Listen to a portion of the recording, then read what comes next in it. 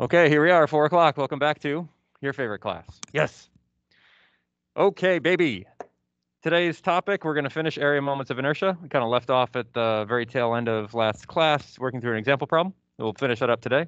And then we'll move on to mass moments of inertia, which is a different sort of geometric property of a material that has a similar name and similar variable, capital I, but two completely different things. So there you go. Course announcements. Simulation 1 due right now. It's 4 o'clock. If you didn't get it in, you know, sad panda. All right. Homework number 3 coming soon on area moments of inertia. We're going to finish the topic today.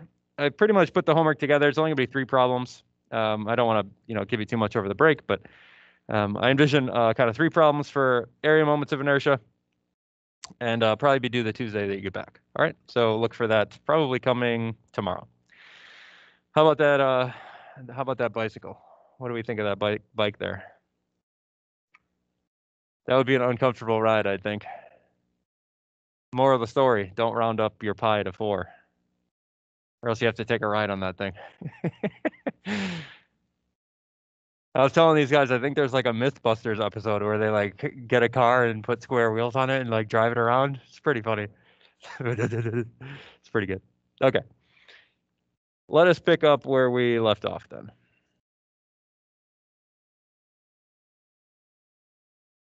Okay. Here we are.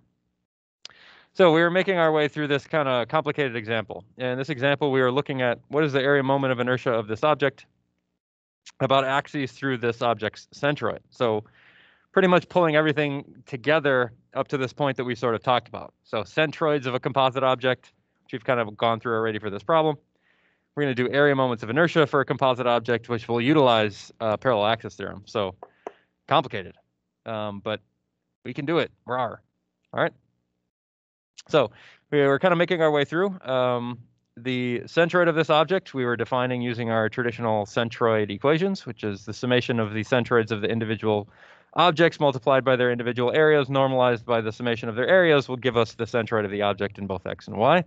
So we kind of made our way through that by defining all the sort of pieces of interest for these various objects, object 1 and object 2, both sort of rectangular objects, and gone through our summations here to figure out that the location of my centroid in this particular object, x bar, y bar, was 2.7, 3.9. All right, so that's about where we left off.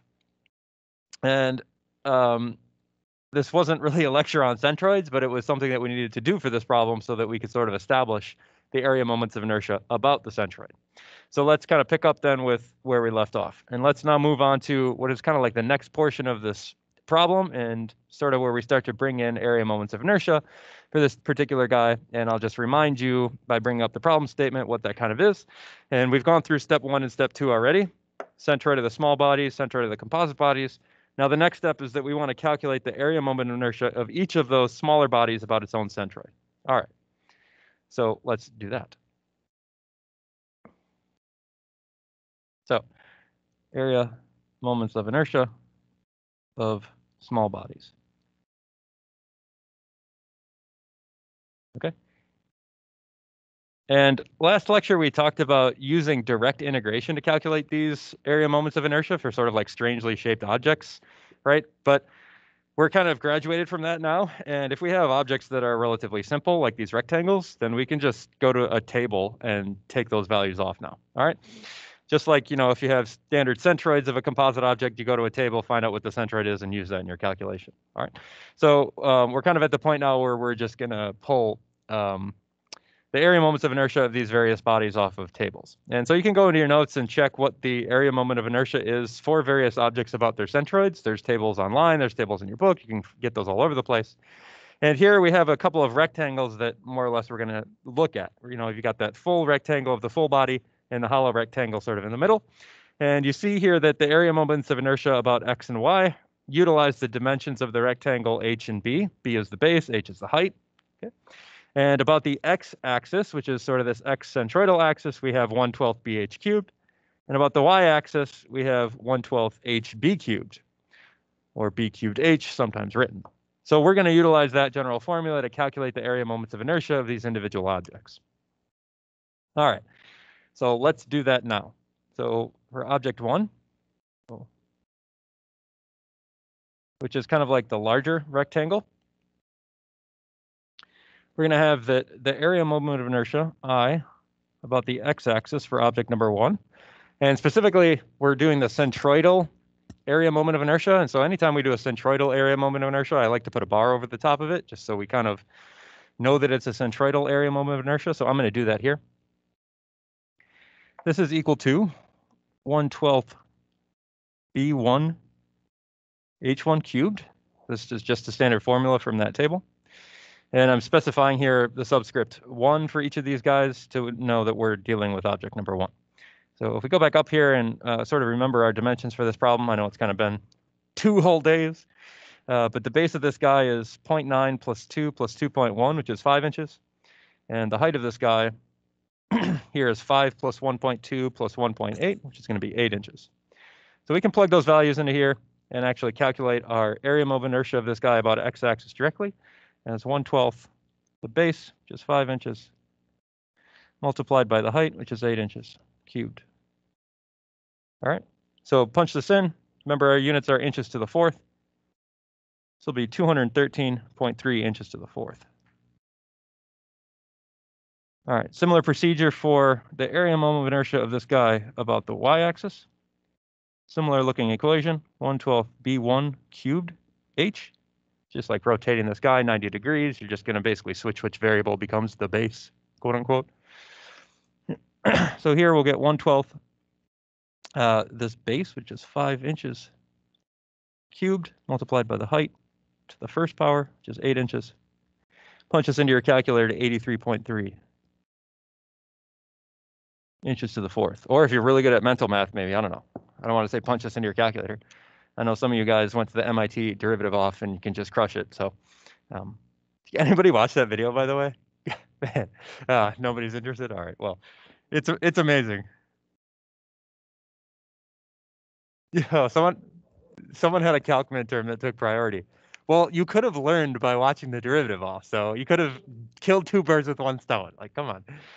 All right. For object number 2, about its centroid, we're going to need the dimensions of object number 2. So let's scroll back up here and remind ourselves what those are. So here we have a height for this internal object, which is the hollow rectangle, 5 inches, and a width here of that hollow rectangle of 2 inches. And remember, we're kind of doing it about its centroidal axis, which remember is like this axis here that I just highlighted in blue. All right. So the centroidal axis is going to be here 1/12, same equation, BH cubed, except we'll use the dimensions of the inner guy.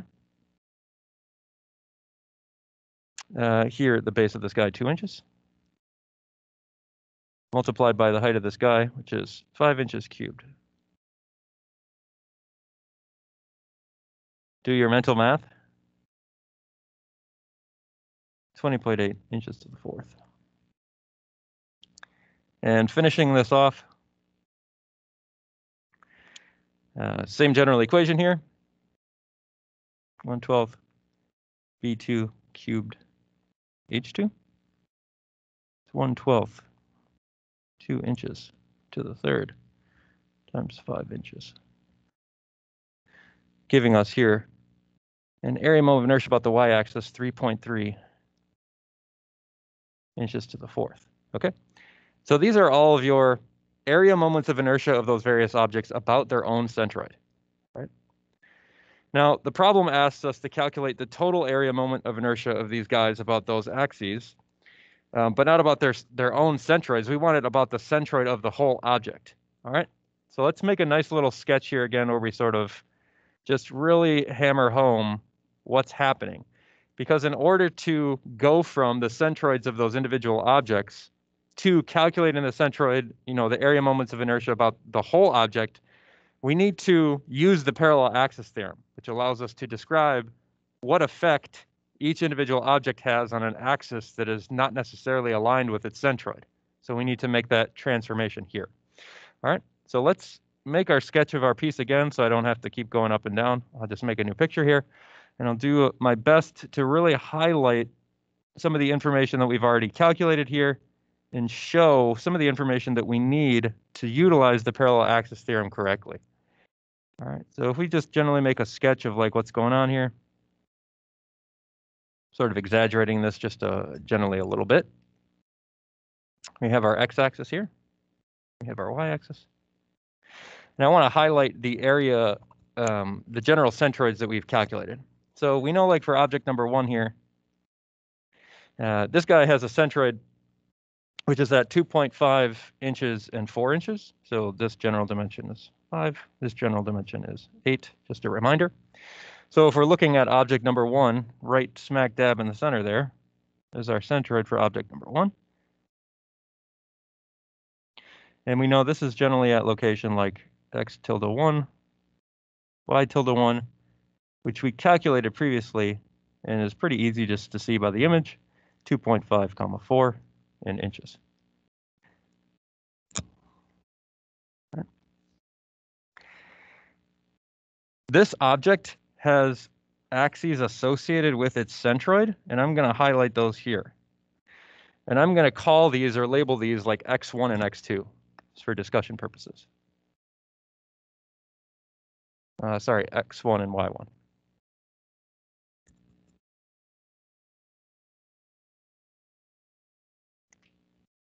All right. Object number 2, we also found where that centroid is.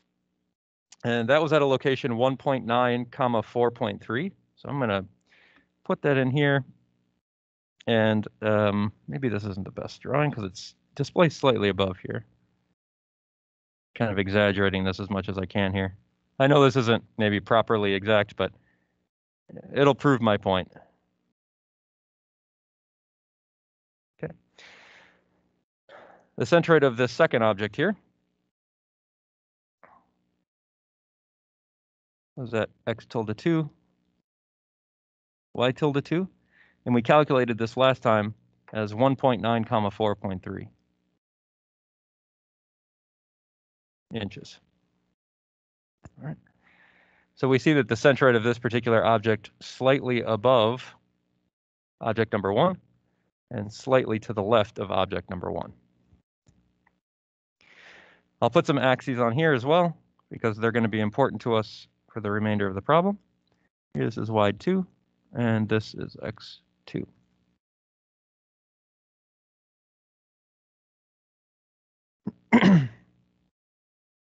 Now, lastly, we calculated the centroid of this composite object. And maybe it's a little bit clearer now since I've sort of exaggerated some of the pictures where that's going to go. And we'll remind ourselves what that centroid actually was. So for this composite object, we calculated x bar and y bar as 2.7 and 3.9. Bad 2.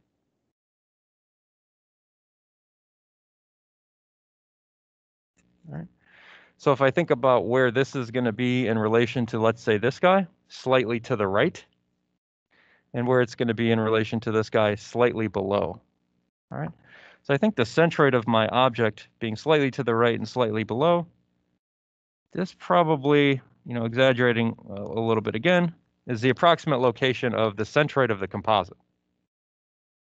And it sort of makes sense. Like if you thought about, the centroid of the main object is here, and then we hog out a bunch of material to the left and above that, that would move our centroid of this general object down and to the right. If you remove a bunch of material up and to the left, you'll move the centroid down and to the right. If you just think about like that centroid equation, that's generally what's going to happen. Okay, so let's put some axes on here. It's getting a little busy here, I know, but going to be important. And let's call these the centroidal axes, and we'll label it with x prime, y prime. All right, and these are your centroidal axes. Now, what I want to do is, ultimately, I want to find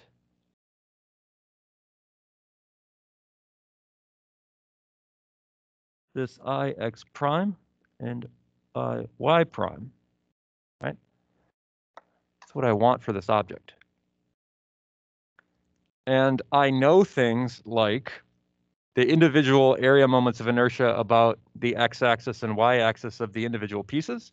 And I know the distances between the centroidal axes of each individual piece and the centroidal axis of the whole body, right? I can use then the parallel axis theorem to get me there. And let's remind ourselves what that parallel axis theorem is. So let's put that into words. We have area moment of inertia of all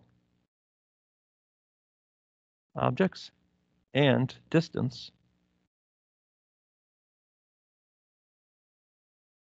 between axes. Like we've calculated all that, right? So then use parallel axis theorem, not point after touchdown. Parallel axis theorem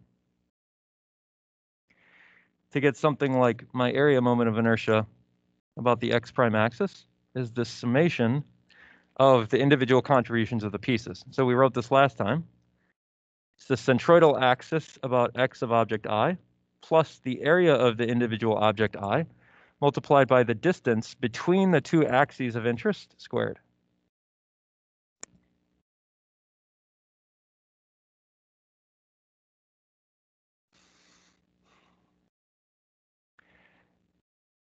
And remember that when we're looking at the area moment of inertia about the x prime axis, which is here, the parallel axis theorem utilizes the distance between the axis of interest and the axis that I'm going to. And so for us, if we're looking at, let's say, the centroid of the body, which is this x prime, and its distance to the centroid of object number 1, for instance, we're looking at this particular distance. So if I'm using the parallel axis theorem to sort of see what contribution I'm getting from object 1 about the x prime axis, then the distance between x prime and x1 is this vertical distance. That can be a little confusing because we're looking at the distance between like this x prime and this x1 axis, which is a vertical distance, but we're going between x-axes. So it's a little bit sort of confusing. And so maybe you can give yourself some label on the variable d here to make sure that you know that this is a vertical distance. Maybe we could call this something like d between xi and x prime. Maybe that's helpful because it's kind of telling you between which axes you're looking at. Maybe that will be like helpful for you. Similar thing with the y prime axis. We're summing the individual contributions of the individual objects' area moment of inertia about the y-axis plus the area of that particular object multiplied by the distance between that object and the axis of that object and the axis of the composite body. It's di squared. So we have the same sort of concept here occurring where we're looking at what is the area moment of inertia about the y prime axis? And we have to consider the distance between the y prime axis and the y-axis of object I. That is this distance here. So you may want to think of this as like dy I and y prime, right? The distance between the yi axis and the y prime axis, which is actually a horizontal distance despite like this variable y. So if I were to kind of like go up to my picture and visualize what that might be, if I was looking at, let's say, the distance between y prime and yi, that is a horizontal distance, which you would label this d here, all right? All right, so let's actually bang out what those horizontal distances are, and then we can utilize our equation. All right, so let's find d values. And maybe we can utilize our sort of naming scheme here to really help us be very clear about this. All right. So let's first start with d x1 x prime. It's the distance between the x1 axis and the x prime axis. Well, that here is, I'll write this first and then I'll explain it, y tilde 1 minus y bar. All right, it's the vertical distance between those two axes.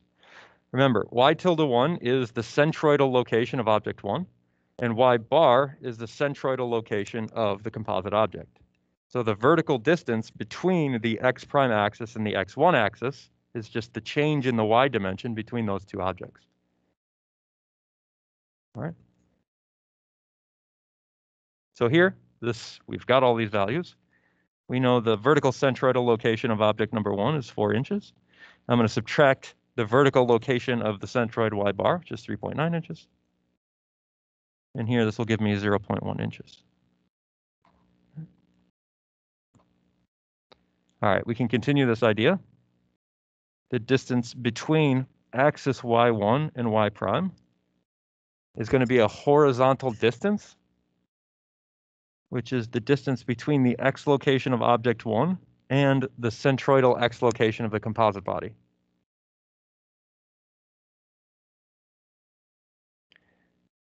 All right. So if I sort of wanted to visualize what this is again between y1 and y prime, I can sort of make my way up here. y1 and y prime. I know my x coordinate here. This is like the coordinate x bar, and the coordinate here is x tilde 1. So I'm just looking at the difference between those 2 points. All right.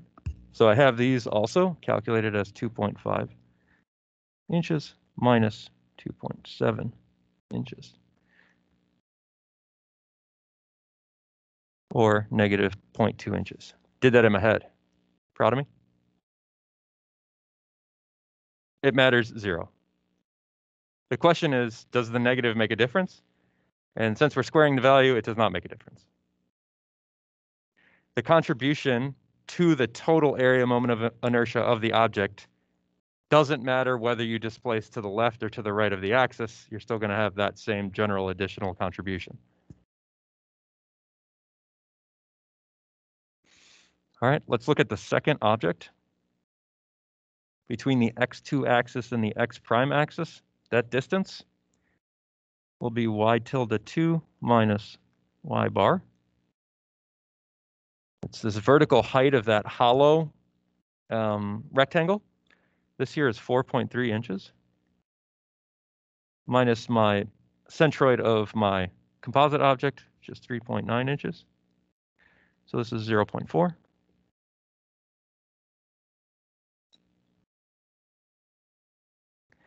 Finally, the distance between the y2 axis and the y prime axis will be x tilde 2 minus x bar. X tilde 2 is the x location of the centroid of the hollow rectangle. Here, that's 1.9 inches. Minus the centroidal location of the composite object is 2.7 inches. So pretty far displaced here, negative 0.8 inches. And you could, reverse all of these subtractions to get the distance. It's irrelevant, right? You're going to flip the negative signs, but it doesn't matter because we're going to end up squaring that value. All right, now I'm ready to rock, finally. I'd say like this section is just the most treacherous for students. It's just killer because you're talking about a distance between an x and an x prime axis, which is actually a y distance, and it really is. I've seen a lot of people just implode at that location. All right, but ready. We're finally ready here. All said and done. My area moment of inertia of my composite body about the centroidal x prime axis.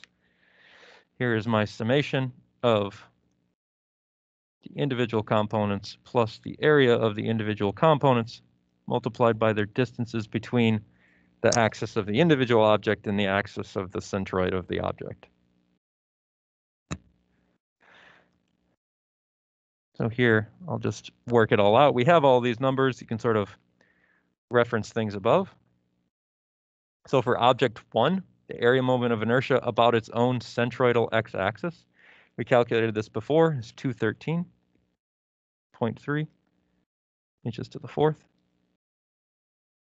Plus the area of object 1 we calculated on Tuesday. It's just 8 times 5 inches, so 40 inches squared. Multiplied by the square of the distance between the x1 axis and the x prime axis, which we've calculated above as 0.1 inches. Don't forget to square this. Always good to check my units are matching. Here's inches to the 4th. Here's inches squared times inches squared. I'm going to have inches to the 4th both situations. That's nice. I'm going to subtract the contribution of the hollow rectangle. Area moment of inertia of object number 2 about the x-axis, 20.8 inches to the fourth.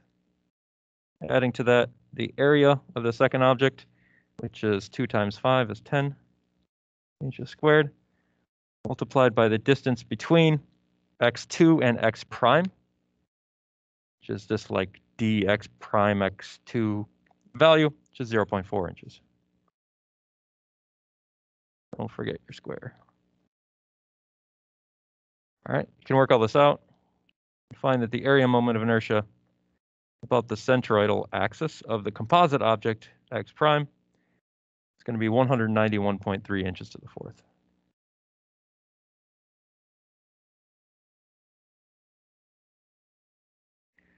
If you're working through some problem like this, which has got a lot of calculation, you might want an easy way to check your answer. SolidWorks, telling you. If you can model that cross-section in SolidWorks and go to the section properties of SolidWorks, damn, there you go. Tell you about the centroidal axis. You can put a reference coordinate system in there if you want. I'll tell you the area moment of inertia about that reference. It's actually quite nice. That's how I checked this answer, actually. All right, similar idea for this y prime axis.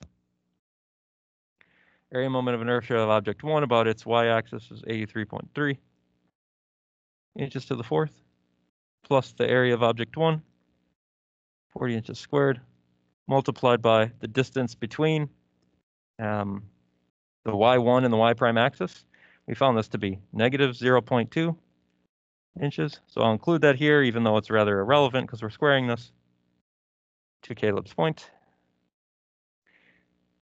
I'm going to subtract the contribution of the hollow. This one had a rather low area moment of inertia about its own y-axis, plus the area of object 2, multiplied by the distance that this object is away from the y prime axis in the x direction, negative 0.8 inches to the fourth. Sorry, inches squared. Okay, there we go. All said and done. Punch this in 75.2 inches to the fourth. All right, a lot going on in this problem. I wouldn't ask you anything like this on a test. There's just too many steps. One thing goes wrong, it all explodes. But I like this problem, even though it kind of took us a while, because it brings everything together we've talked about the last 2 weeks, basically. You got centroids, you got parallel axis theorem, you got composite bodies, you got all this crazy stuff going on, and it brings it all together. And some kind of like fun, interesting calculations. Well, fun for me. So that's going to wrap up area moments inertia. I actually think we'll break here since it kind of seems like a natural break. Let's pick it up at 4:38 and we'll go to the end. New topic. So break, come back at 4:38.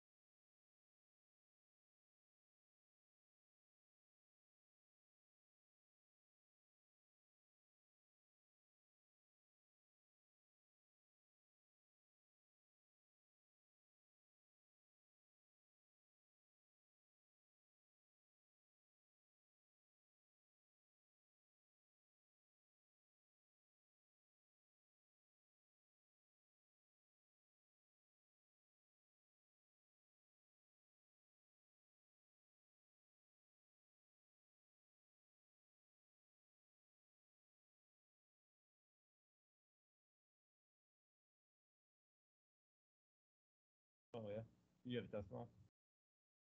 What class? Calc 4. You don't even need to study. You did double integrals already. What are you doing?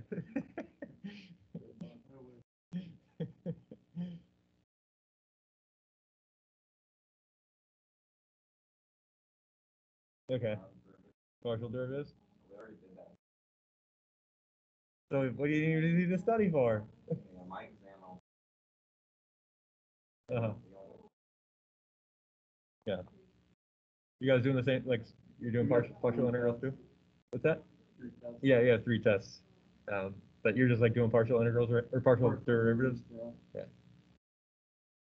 Not that bad. Well, are you doing like curl divergence, etc. yet or not? Like del operator, does that mean anything to you? No? Okay. Well, Pretty much just all the different types of partial. Okay, yeah. Just the same thing, but Okay. When you get to the del operator, try not to cry, okay? It's not that bad, Harry, but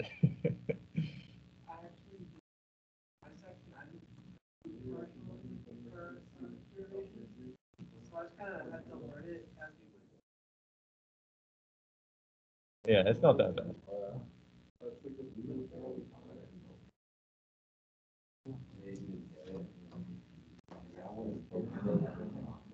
Yeah, here's your del operator.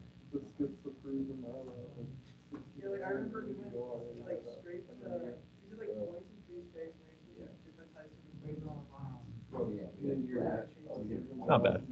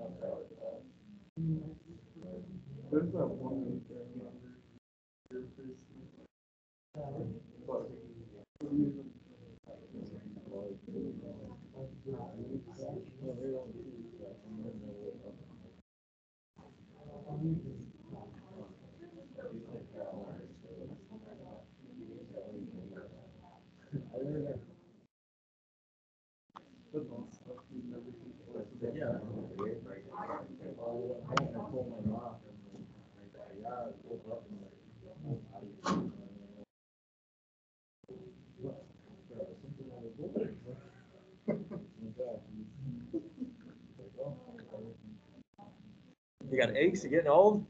What's that? You got aches? You getting old? I? Oh, I thought you said you woke up and like. Oh no, I was saying like last week or 2 weeks back, probably Wednesday or something. I woke up and my whole body was straight. Like I don't know what was going on. I probably got hit by a truck. That's not a good sign. I think that's like, isn't that one of the signs of COVID? Like when you like just feel very weak and. I don't know. A lot of. But the next day I felt I didn't feel like that anymore. Yeah. I never got a fever or nothing either. Yeah. All right. I'm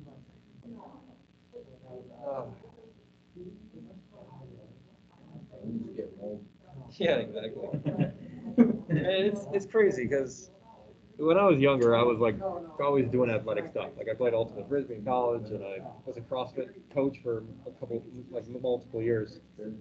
And now I'm 33, and I wake up and I'm like, my back hurts every day. It's like constantly, like my back. I'm just like, oh, why is it always got like this dull ache, like a level 2 out of 10 pain constantly, like always there. And I gotta like stretch and like. It's just like, oh, my body's like falling apart. I'm 30. I'm like, God damn. I feel old.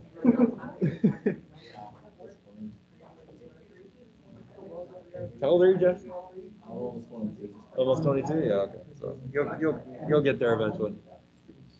I didn't know since you had been like working as you were older. Yeah, I'm not.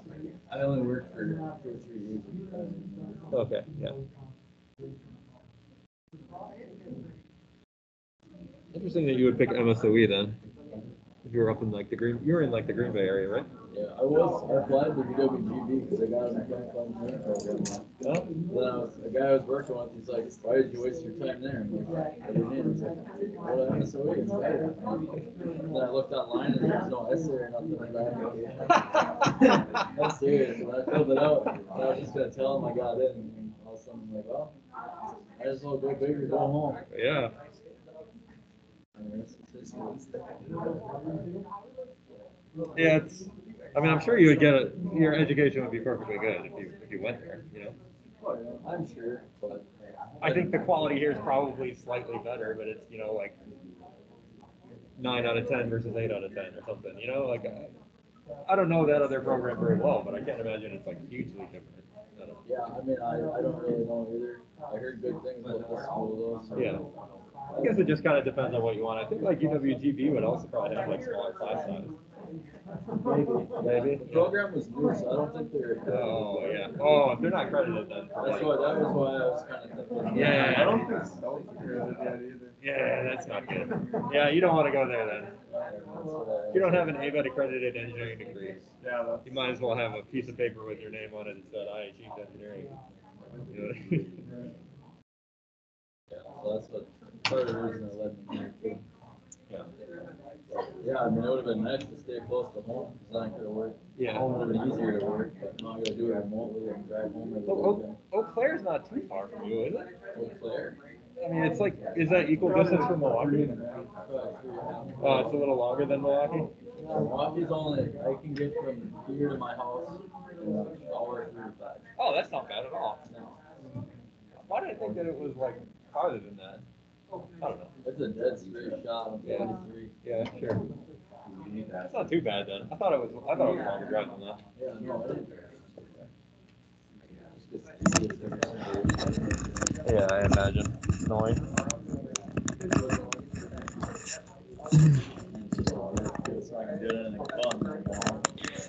Yeah, I was doing consulting between a couple summers ago. I was doing consulting, living in Milwaukee, and doing the consulting job on the west side of Madison. And that took about like an hour 20 to get there. And I was going there like 3 times a week, which is just annoying. But you just put on the podcast and you just let it ride. Yeah, a lot of gas. I mean, they were paying me pretty well, so that was nice. But unfortunately for you, it's not much you can do there.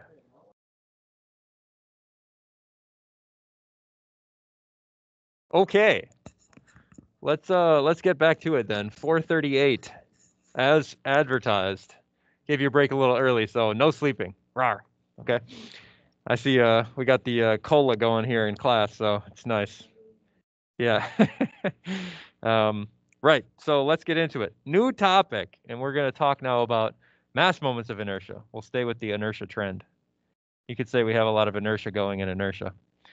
All right.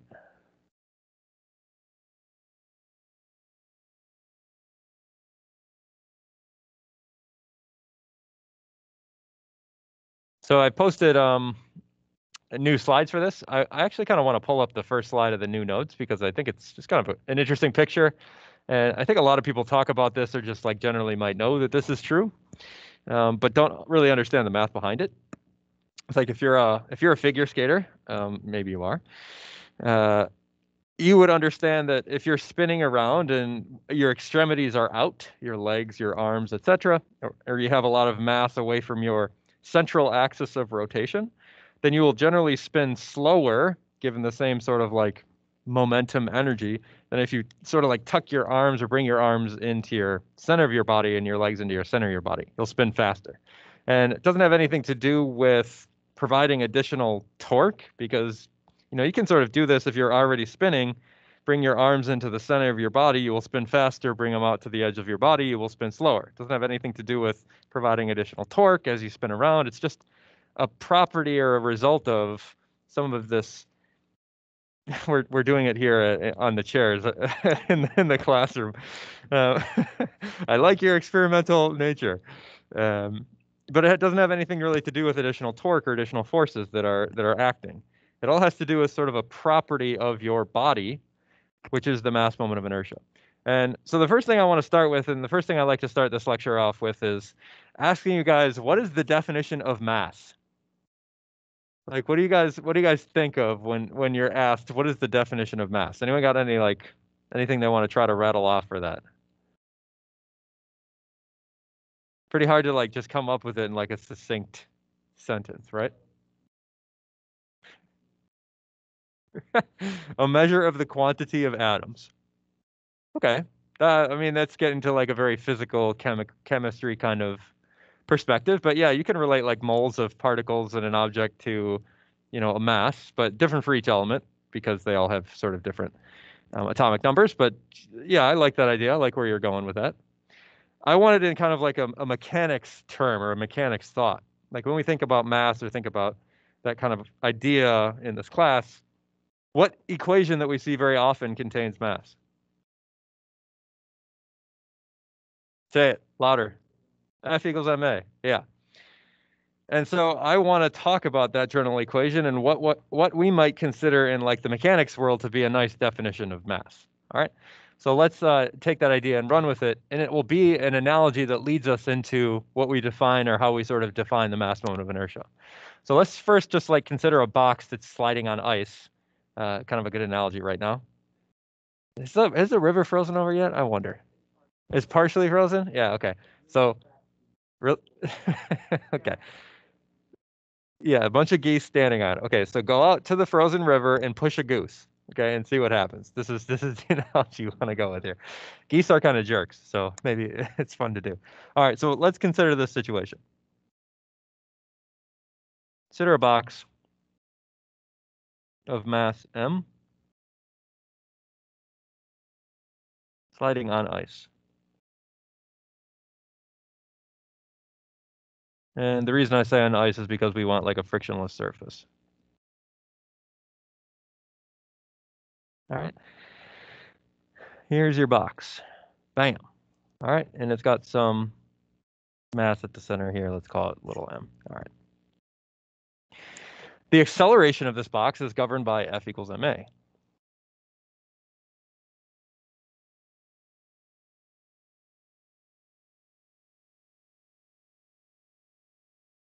Obviously.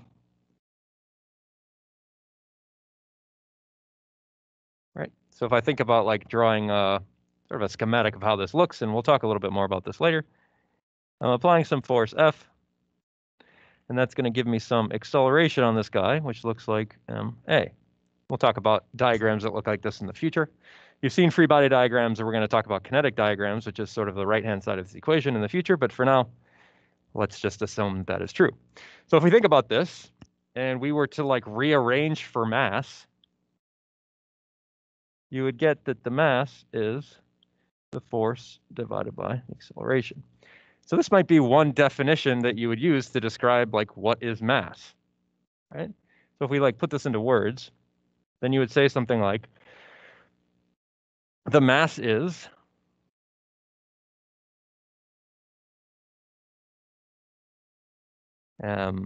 the amount an object sort of resists linear motion given an applied force.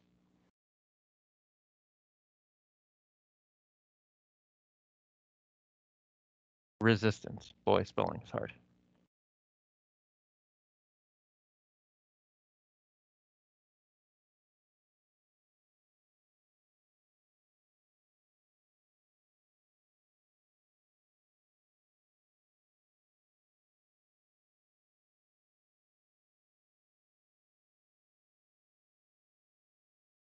Okay, it just seems like a nice, easy definition in the mechanics word, in the mechanics way of it, of mass.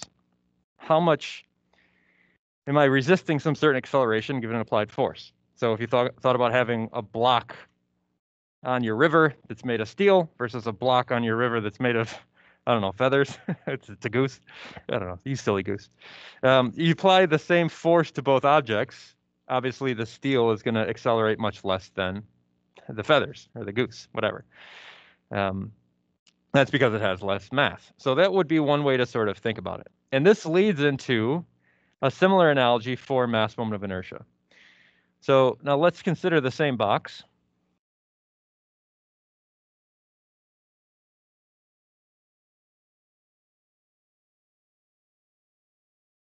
With a torque applied. And torque we might consider like a moment. All right. Moment, torque, kind of exchangeable ideas. Interchangeable ideas, I guess is the right way to say it. So here's our box now. And let's say now we're looking at our box from above, and it's, sort of sitting on this ice. And the ice is sort of below the box in this picture, sort of like on the bottom of the plane. If we apply a moment to this particular guy, force here and a force here, this is going to generate for us some moment. Given some, let's give some position vector here to this particular force, which is the position vector r. Right.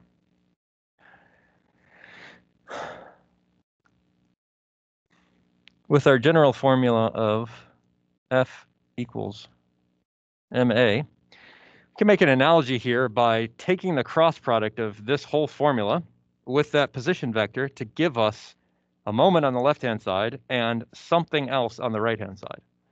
So take cross product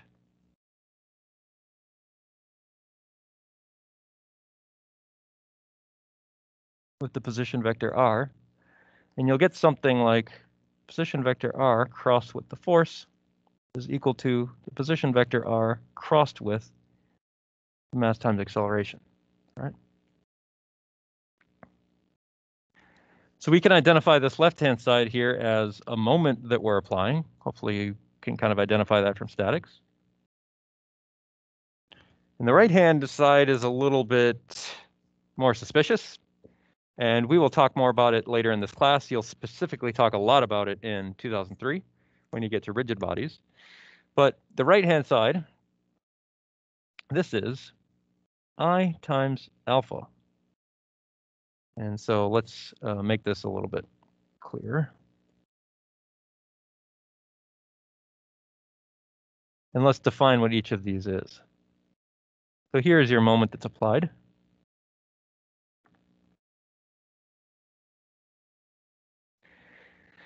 This, not A, Kevin, alpha, fish. This is your angular acceleration.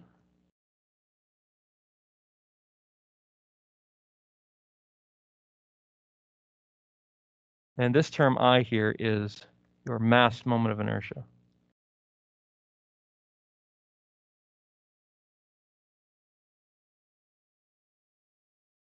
Okay.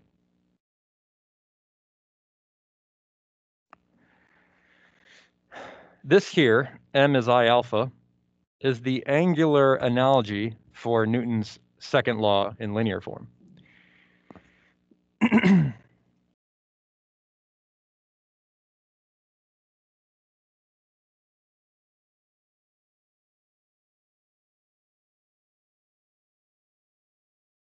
right. So you're just taking basically the cross product of this with the position vector on both sides, and that gives you this like angular analogy. You've seen the angular analogy sort of a force in your statics class, which is the moment. You've maybe not seen the angular analogy of a linear acceleration yet. We're going to get there. And that's the angular acceleration. And that is, this equation is basically telling us if I put a torque, or I put a moment on a thing, how much is it going to spin up with some angular acceleration, with the resistance that that object has to that angular acceleration being the mass moment of inertia, this capital I. So it has this like linear to angular analogy where we think about the mass being the resistance to linear acceleration, giving a linear applied force, where the mass moment of inertia is the resistance of an object to angular acceleration given an applied torque. All right, that's the idea that we have here. So if we go back to our picture, we're going to have this force, and this is going to cause it to spin up here with I alpha. All right, for spinning on the ice. Give it a torque, it's going to spin up with I alpha. That's the kinetic component of what you see there. Much like MA was the kinetic component of what you saw above for the linear motion. Okay, so we would rearrange here.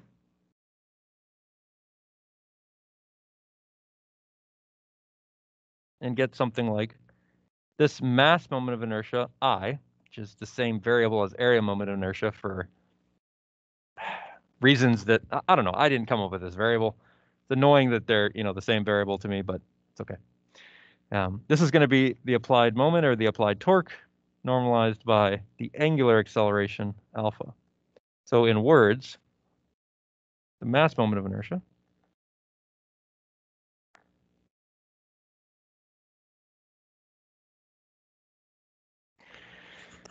is the resistance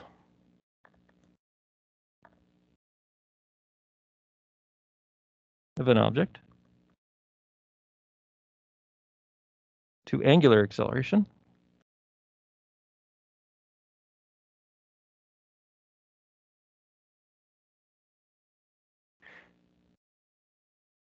given an applied torque.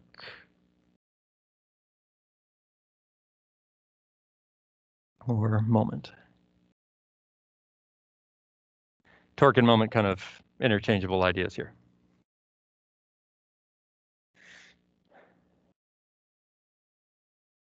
Okay, so hopefully we all kind of like understand the analogy here. And so think about the figure skater. You know, the figure skater is got some angular momentum or angular motion. And she can change her mass moment of inertia by bringing in her arms. And the same applied torque or the same applied energy that's happening, you're lowering your resistance to angular acceleration with the same sort of applied torque or moment, right? So by lowering the value of I, you can increase your angular acceleration or angular speed, right? So there you go. That's the general idea. So there's your introduction. Cool. Now, how do we calculate that? Okay. Let's be very clear here. I want to make one final note. The mass moment of inertia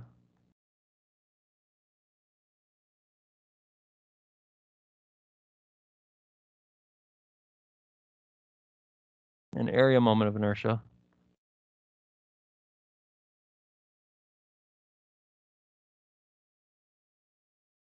are not the same.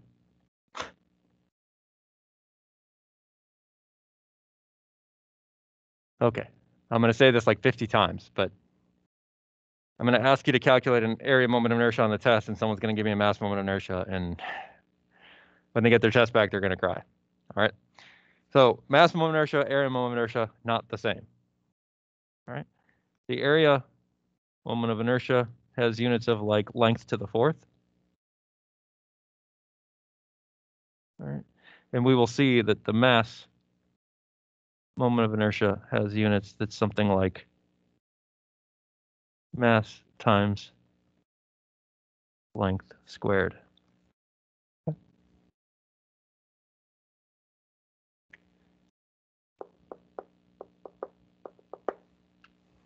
Okay. So how do we go about calculating this? Or how do we go about like utilizing this idea or figuring out what the mass moment of inertia is for a particular body? Well, you can probably see even by this analogy that I've had on the front end that mass is going to be an important part of this, okay? With our linear analogy, a lot of mass, you have more resistance to linear motion given the same applied force. In our angular analogy, you have more resistance to angular motion with the same applied torque. And mass will be an important part of that limitation. So let's see how this actually goes, and let's see how this actually gets derived. So let's do a derivation of mass moment of inertia for arbitrary body.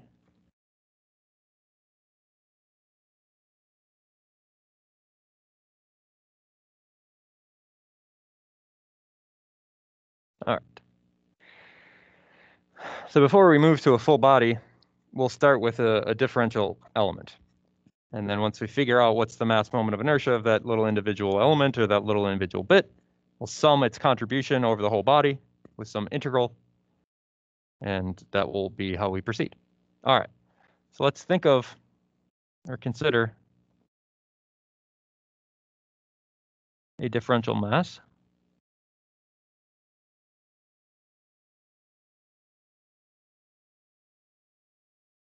of mass dm.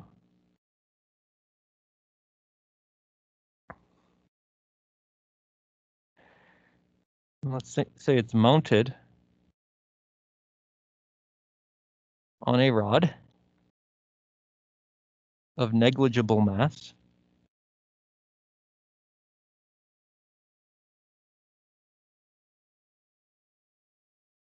located away from an axis of rotation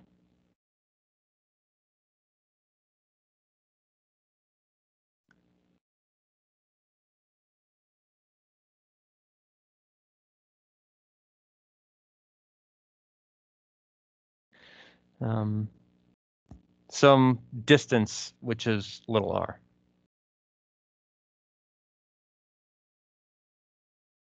A distance little r. All right, so let's draw a picture of this bad boy. All right, so we've got some axis of rotation.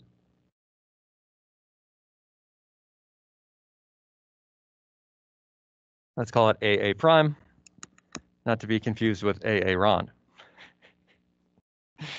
Oh man, sometimes. All right, we've got a differential mass, dm, mounted on a rod of negligible mass, located away from an axis of rotation. All right, so here's our axis of rotation A. We've got some mass that exists out in space here. I don't know, let's use green because green is cool. And here's our differential mass dm. It's mounted on a rod of negligible mass that exists between that axis of rotation and that particular mass. And we're calling this distance here, which is little r.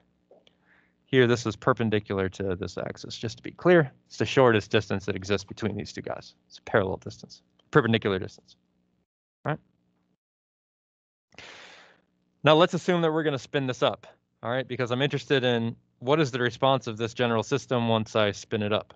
All right, so let's put some applied torque on this guy. And let's spin this up with some torque T. Well, you can go in the lab and you can measure this. And if you were in the lab, you would find that the amount of resistance that you would have to that applied torque, given your little differential mass dm, goes with the square of the distance that that mass has away from that axis of rotation, okay? So the further that mass is away from that center axis of rotation, the harder it is to spin that thing by a factor of 1 square, okay? So you can find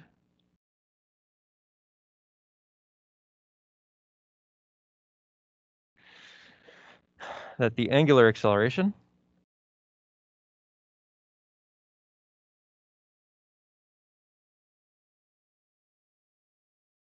of object about AA prime, so of dm about AA prime, goes as 1 over r squared. Well, actually, it's r squared direct. It's direct relationship. So it's got this proportionality r squared. Right. Okay. So this resistance to acceleration angularly can just be defined as that little differential mass multiplied by the distance that that mass is away from that axis squared.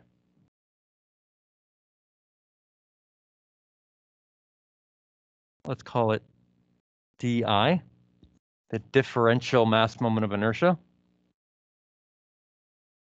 is something like this distance that it is away from the axis squared times the differential mass dm.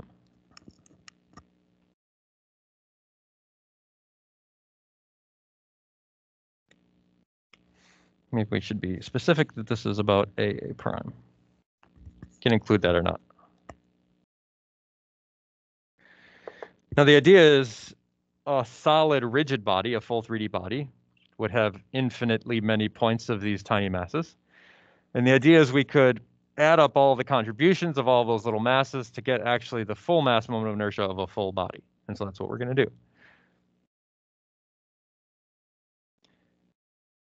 For a full body,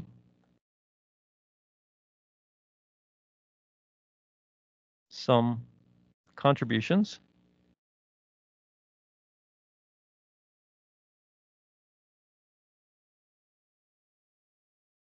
of all mass elements.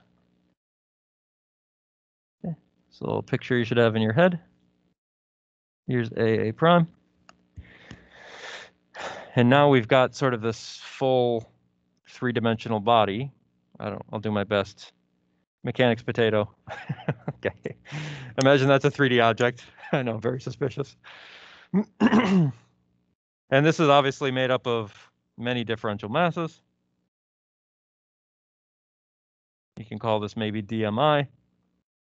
And this is at a location of Ri, let's say. And I want to sum the contributions of all of those little guys. And all of those little guys are at locations Ri, changing with each individual element, away from that axis AA prime. And so the idea is the masses that are very close to that center of rotation, we don't weigh very heavily because they're very close to the center of that axis of rotation. So spinning something with a lot of mass right about the axis you're rotating is very easy. I mean, you could try that with that water bottle that Kenzie has right in the back there. If you want to spin that water bottle along its long axis, it's pretty easy to do. But you want to spin that water bottle about an axis that's passing through the middle of that bottle, it's a lot harder to do. And that's because you'd have a lot of mass very far away from that axis of rotation. Okay? And so summing the contributions, you'll see that the farther away these differential elements are from the axis of rotation, the more of an effect they would have on the mass moment of inertia, which is exactly why the ice skater, when she brings her leg in closer to the axis of rotation, will speed up. All right? So finally,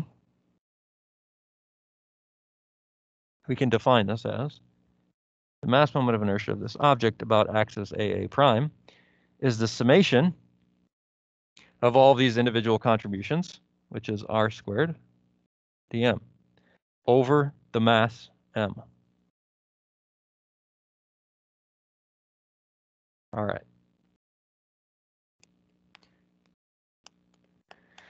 Mass integral. Man, we have not seen these yet. It's a new venture. You've seen area integrals. Now we see a mass integral. Uh-oh. Are you scared? I'm scared. How do we actually utilize this?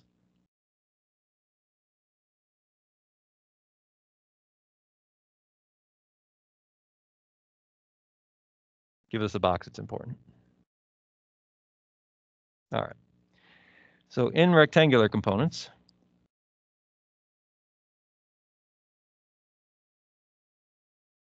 so we'll say in rectangular coordinate system.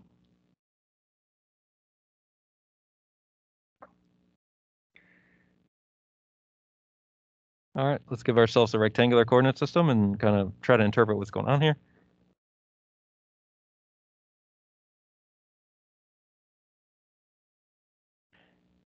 And I've got my object. Okay, taking up some space there. Beautiful 3D object, my mechanics potato. And I have my differential mass here out in space. Okay. Let's say I'm interested in the area moment of inertia of this particular object about the y-axis. All right, so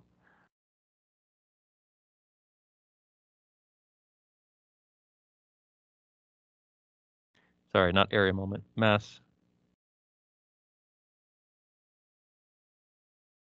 Oh, y-axis.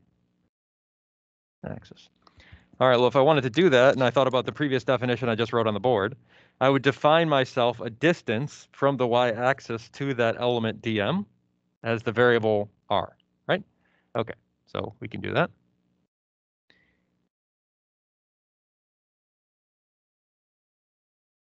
This is my variable here, r.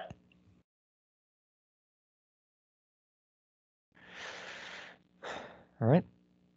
Well, if I wanted this in sort of rectangular components, I could just project what r is down to the xz plane and write r in terms of x and z. So let me project this down here. This is more or less the same magnitude, this vector r. But now I can see that it has components in x and y, or sorry, x and z, which are pretty easy to identify. Okay, so here this is x, here this is z.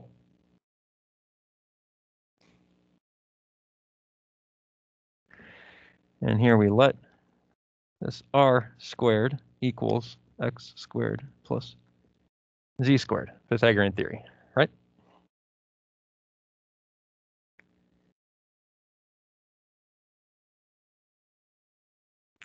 So then any differential element dm located at position r could be represented not by that value of r, but by values of x and z, which, we're just generally more comfortable working with, x, y, z coordinates.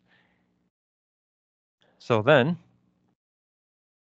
if I wanted like the area moment of inertia Iy, that would be the integral on the mass of this r squared dm.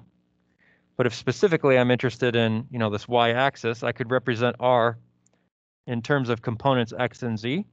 And since this is r squared, it's kind of nice that we could just represent this as the integral on the mass x squared plus z squared dm.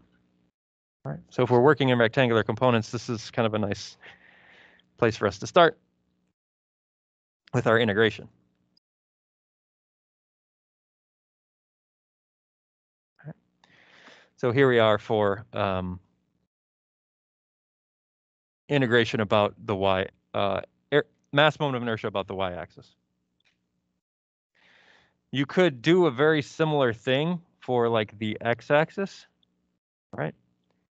My distance between this point and the x-axis could be defined by like this r, which would have components of z and y, right? And so you could label that r as like square root of z squared plus y squared. And the same sort of derivation that we just did for mass moment of inertia about the y-axis would look the same, except this x squared plus z squared would be replaced with y squared plus z squared. So let's put this into summary.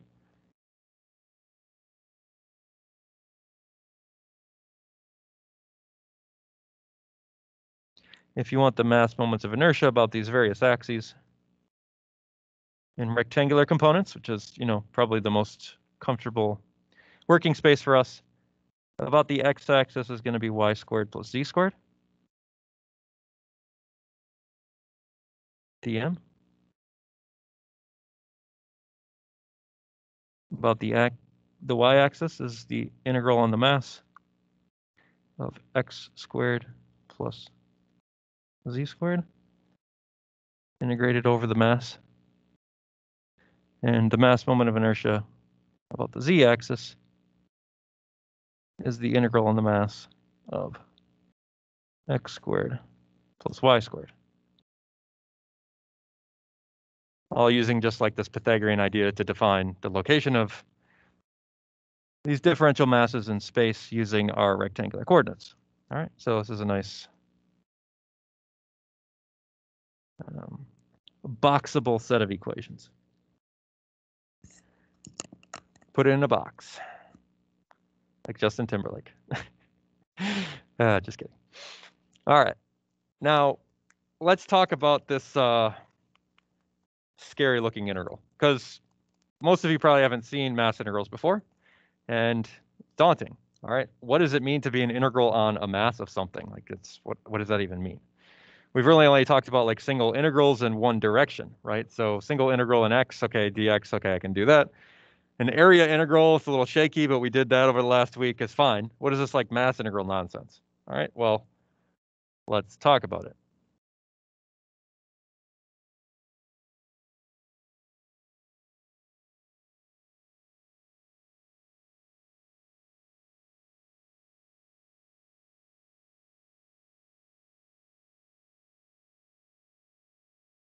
Working with these like mass integrals, or more technically speaking, integrals over the mass of the body. It's actually really difficult to evaluate a mass integral directly. And usually the easiest way around this is to convert the mass integral into a volume integral through the density, right?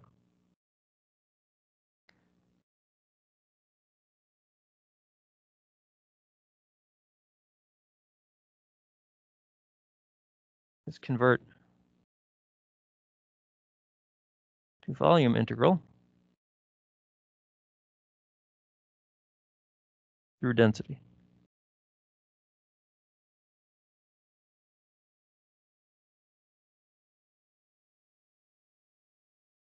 All right. You know from your physics class or even maybe your like high school classes, that if an object has a constant density throughout its whole volume, which is pretty much what we're going to work with in this class,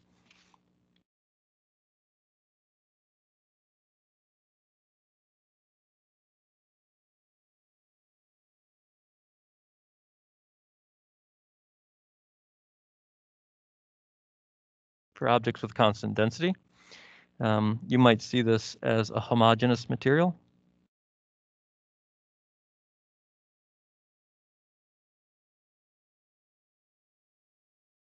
It's not technically the definition of a homogeneous material, but it's pretty close. For all intents and purposes in this class, it's probably fine. So for an object with a constant density, then we would say that the mass of that object is just the density of that object times the volume of that object. Pretty simple.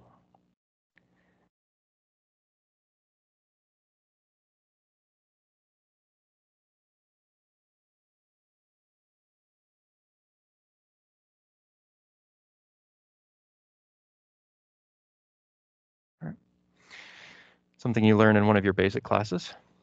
And if the density is sort of like remaining constant over the whole volume, then each differential element, tiny element in space, could be represented in the same way as well. Each differential mass is the density of the object, whatever it is, consistent through the thickness, multiplied by the differential volume that exists at that location. Okay, so we could take this to the differential if our density is constant.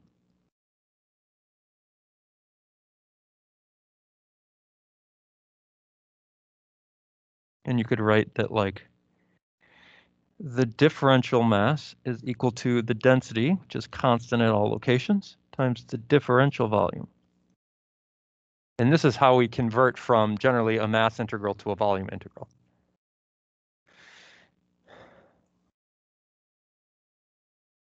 So then something like Ix, which we saw before as the integral on the mass of y squared plus z squared dm might convert to the integral on the mass of, not integral on the mass, but integral on the volume of y squared plus z squared rho dv. All right, converting from a differential mass integration to a differential volume integration. So we talked about area integrals, which are two-dimensional integrals. Volume integrals are triple integrals, all right? So don't be scared, okay? Triple integrals, we're doing them, all right? You're gonna learn to like it. And you already know how to do it. It's just one additional step and one additional dimension. So you can do it, all right? And let's show you how you might end up doing this, all right? Where in rectangular components,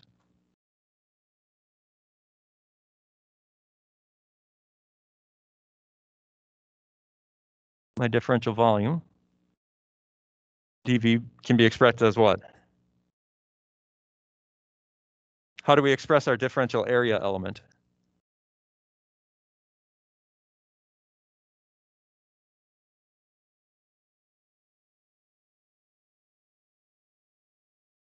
So in differential form, I'm looking at a very specific point on a structure. If I want to go from an areal integral, I want to convert from dA to dx dy or dy dx, right? So here we can represent our volume integral as something like dv is dx dy dz, or any rearrangement of this concept, right? Depending on how you might want to proceed with your integration. You know, if we're doing triple integrals, we're again going to integrate from like the inside out.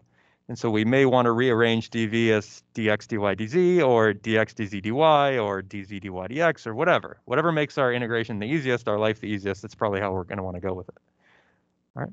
So in rectangular components, this is a representation of your differential volume.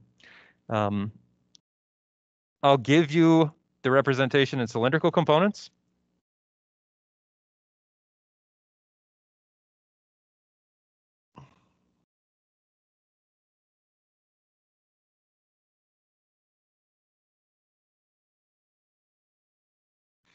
dV here is represented as R, dr, d theta, dz. A pirate's favorite representation, dr. Oh, terrible.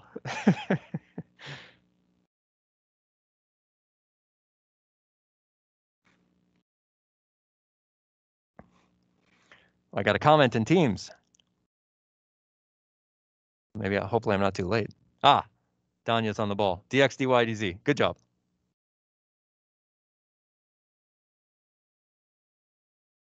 All right, so if we take this into consideration, these two ideas or these two definitions of our differential volume, we can represent our mass moment of inertia integral in what is probably the most common form that you can see. And we'll do that now. So can represent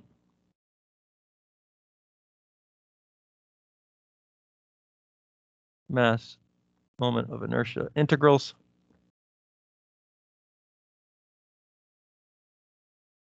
in most common form.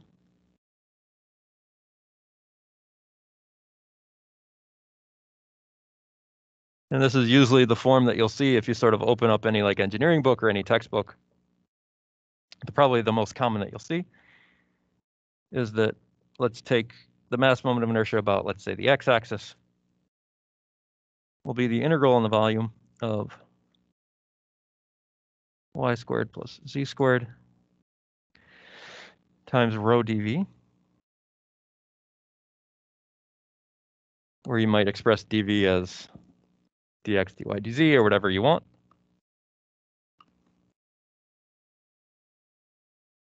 About the y-axis, volume integral x squared plus z squared rho dv. And finally, about the z-axis. Seems a little redundant, but good to get them all down here.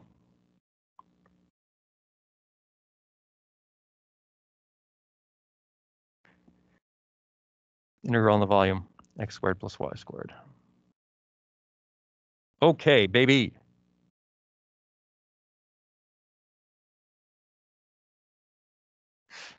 Looking good. Triple integrals. Get your math pants on.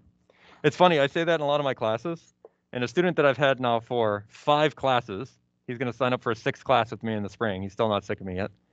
He got for me a Christmas gift that was like a pair of sweatpants that has all these math formulas on it. He said, I got you some math pants for Christmas. So maybe one of these days I'll wear those to lecture and we can all have a good laugh. Maybe I should have worn them today because we're doing triple integrals. Man, it seems like just as good a day as any. Oh, he says we have to postpone learning triple integrals then. Incorrect. Every day I have my math pants on. Okay. So we've done a lot of talky. Let's do an example. Let's put this to use.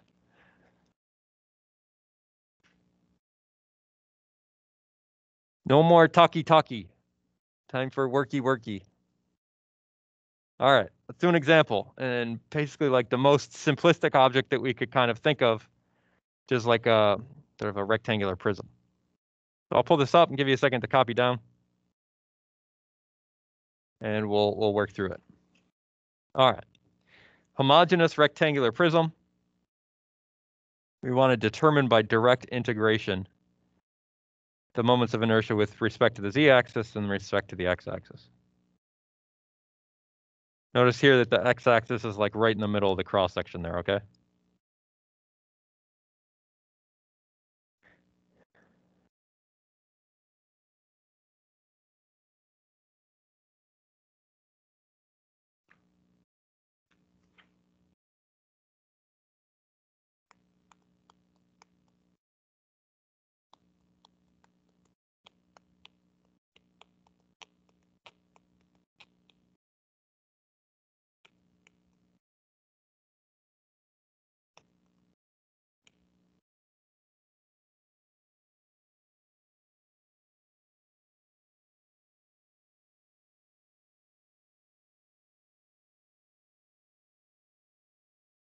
Doing a triple. Rawr. Bet when you woke up this morning, you didn't think you'd be doing a triple integral. Bet.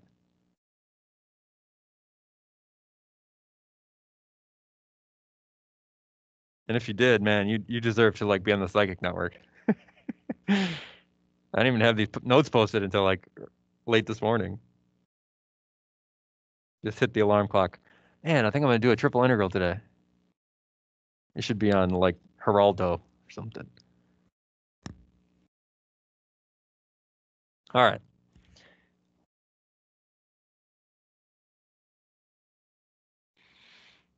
Away we go.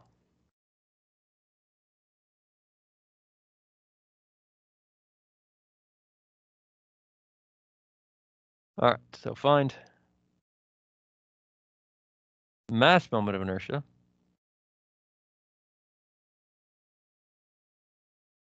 And we're basically going to know that Iy is Iz. Symmetrical here is pretty obvious to tell. Assuming A is equal to B.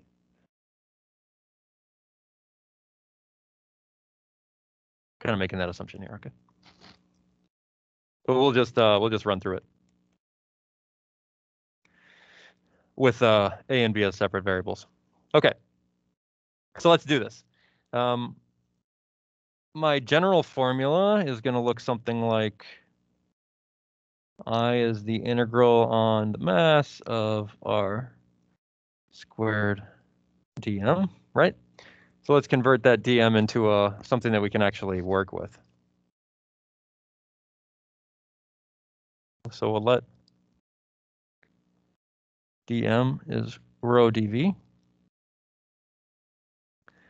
We're told that the density is constant in this piece. We're told it's a homogeneous rectangular prism. This is going to be just started as rho dx dy dz.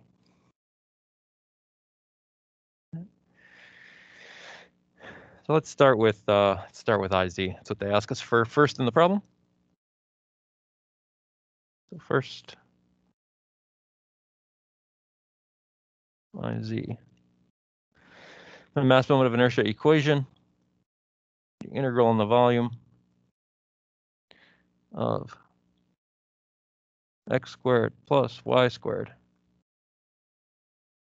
rho dv, which we're writing as rho dx dy dz.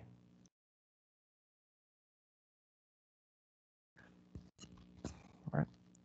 So just like with the double integrals, I think probably the most difficult thing we have to consider here is setting up our boundaries. The rest is pretty straightforward. So with a triple integral, we're going to go through 3 integrations here. Outside in, as usual. Sorry, inside out, whatever.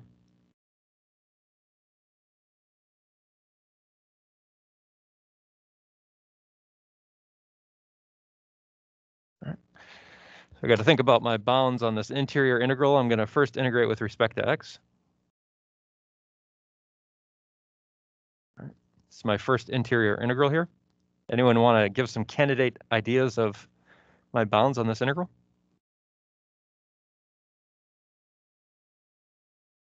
In the x direction?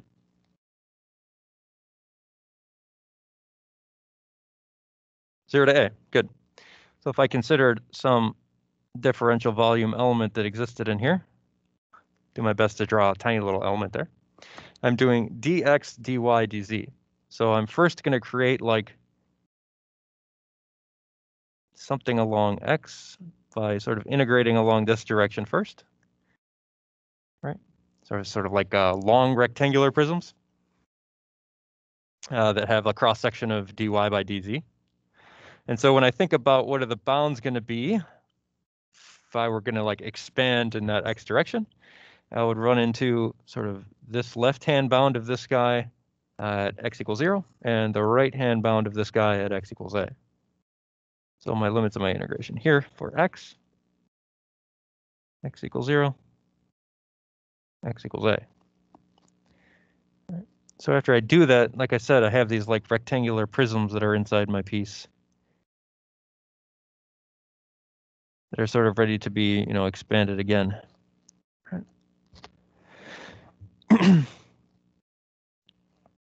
Now I have to worry about sort of the next level of my integral, which is going to be the integration with respect to y. Anyone want to try candidate limits on integration in the y direction? Negative b on 2 to b on 2. Good. So we see that the x-axis is kind of like splitting, or it's like right in the middle of that cross section. So we're going to go with our little rectangles here just in this general direction. So now I'm going to make for myself little plates that are of thickness dz. And I'm going to sort of expand these rectangular prisms up and down until I run into the boundary in y now. And so that's going to go from negative b on 2 to b on 2.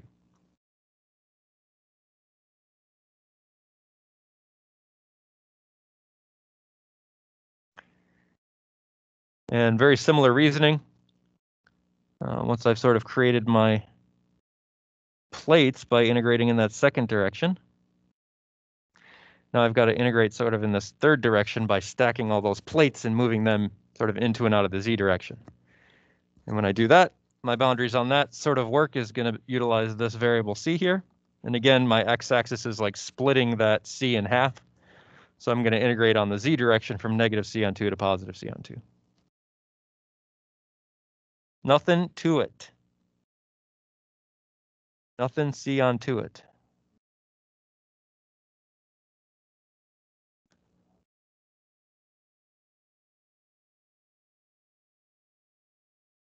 We have a question. Are we ever going to be asked about problems where the axes are not necessarily clear? Yeah. Yeah, so the comment here is that there's no specific way for us to know that it's sort of piercing the center here. I guess I'd be very clear on the test.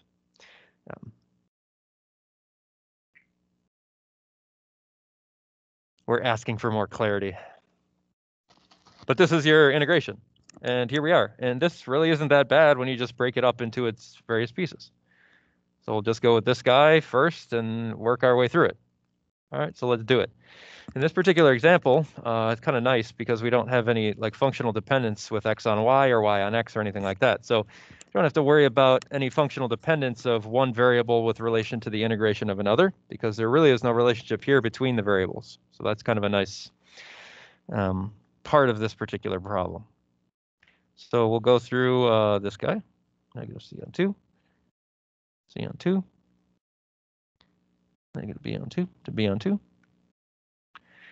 And now I'm going to integrate this interior bit with respect to x. So I'm leaving y alone. I'm treating it as a constant at this particular point because y is not a function of x in this problem. So here we're going to end up with x cubed on 3 plus xy squared. I'm treating y as a constant, okay?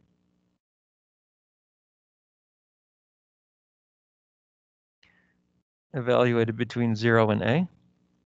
And still retaining my rho dy dz on the back end.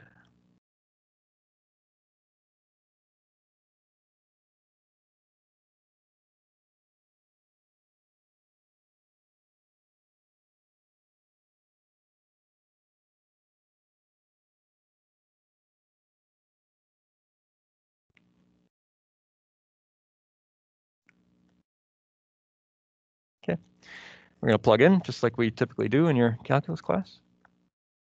A cubed on 3 plus ay squared. And then all my nonsense on the backside still.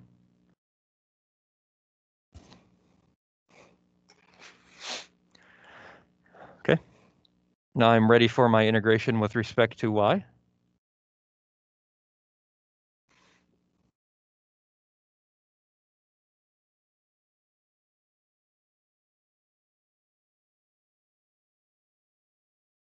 Here we'll end up with a cubed y on 3. Okay, a cubed on 3 is a constant value. Plus a y cubed on 3. So again, a is a constant. The integral of y squared with respect to y is y cubed on 3. Evaluating between negative b on 2 and b on 2.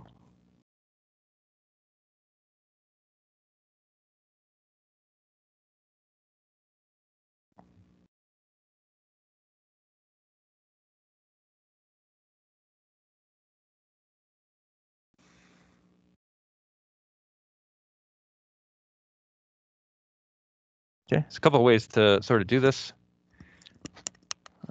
Recognize that these are both odd functions. We're integrating odd functions. That means that we could go from like, we could change these bounds if we wanted to like 0 to b on 2 and then multiply that whole thing by 2. That would be appropriate. There are many ways to sort of like handle this. I guess we could just go directly here and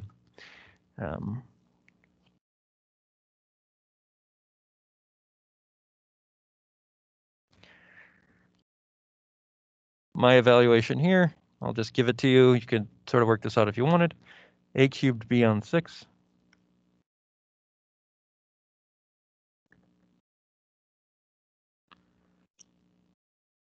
Here we're going to have plus ab cubed on 24.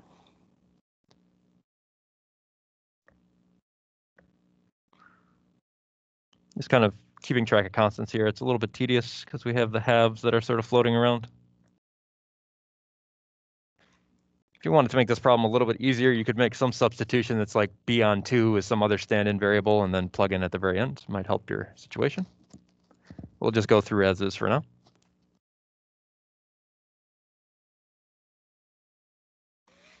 All right, maybe it's about time to start pulling out things that are constant. So I could pull out this 2 in this row. Let's do that.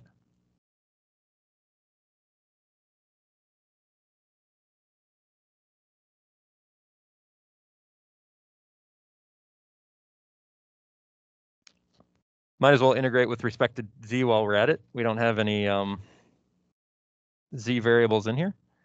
So it's going to be something like a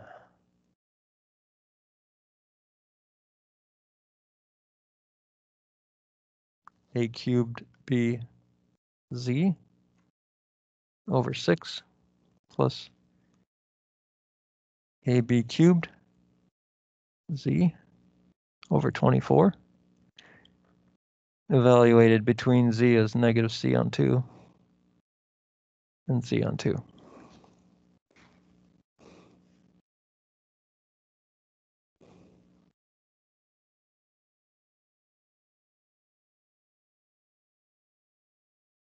Okay.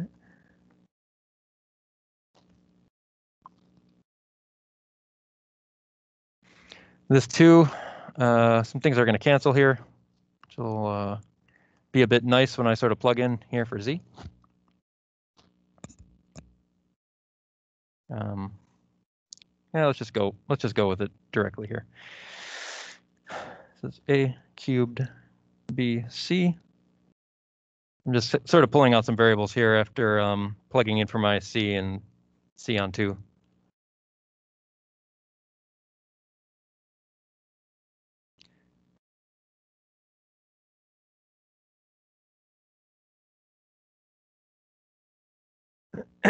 I'll sort of get that evaluation.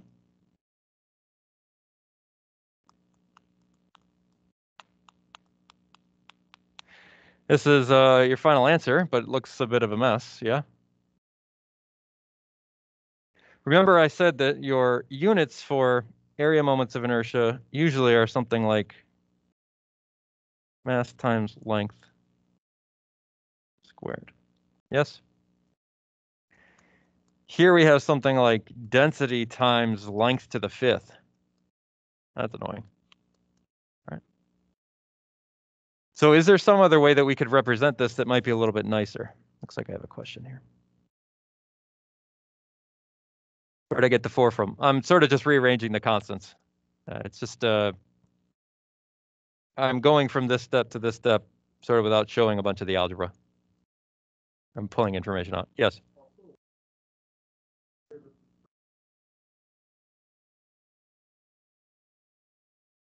Oh, sorry. Yep, this should not be here.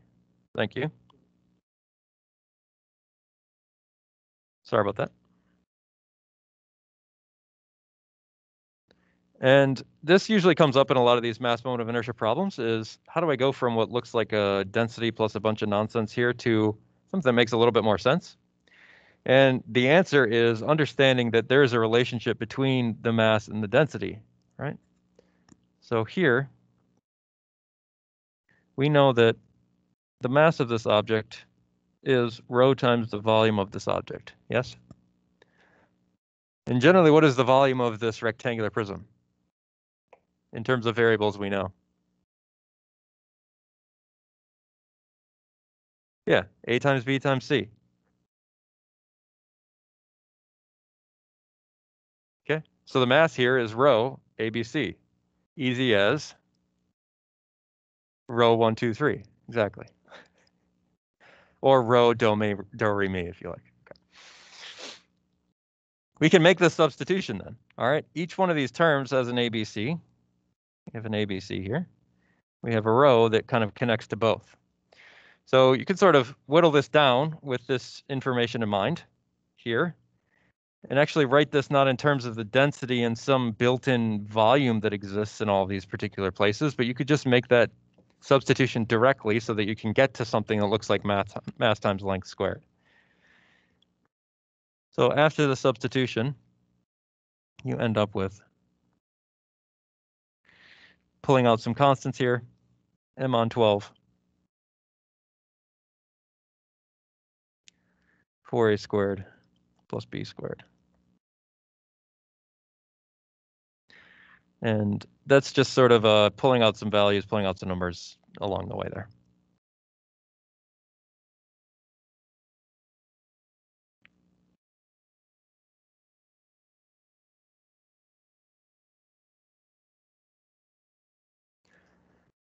You could go to any table that has listings of mass moments inertia, and you could find this formula.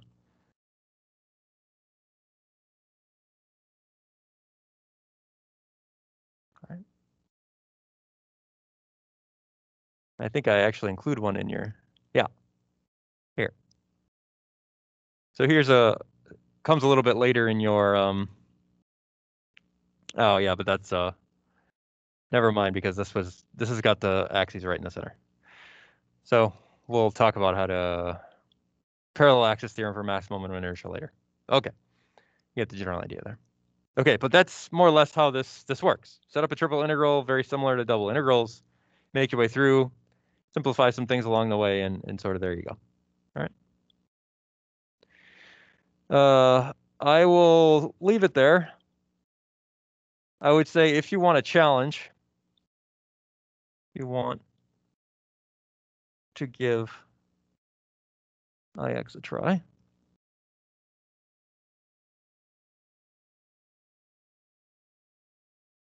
We have the same general idea.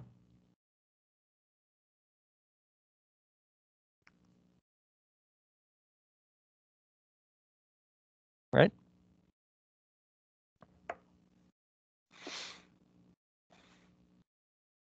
Let's set up the integration. Gonna look very similar.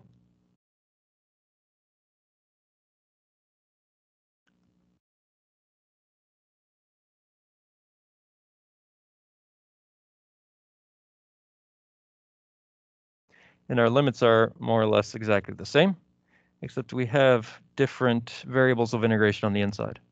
So x going from 0 to a, y from negative b on 2 to b on 2, and z going from negative c on 2 to c on 2. You want to challenge yourself and sort of give this guy a go on your own. You can work through this.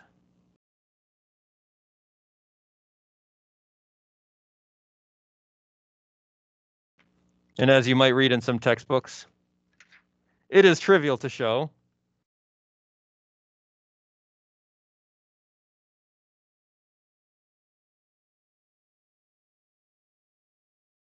that to be true.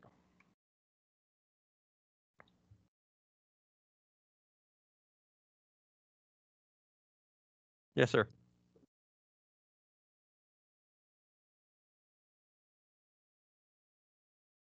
The question is, would we be asked to do this kind of integration on a test? Yeah, maybe.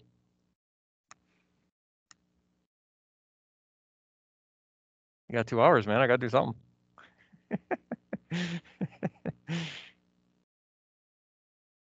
Okay, so we'll leave it there for today. I did post the area moment of inertia homework over the break time, so that is posted. I'll be due on Tuesday when you get back. Other than that, have a nice break. Die Hard is a Christmas movie.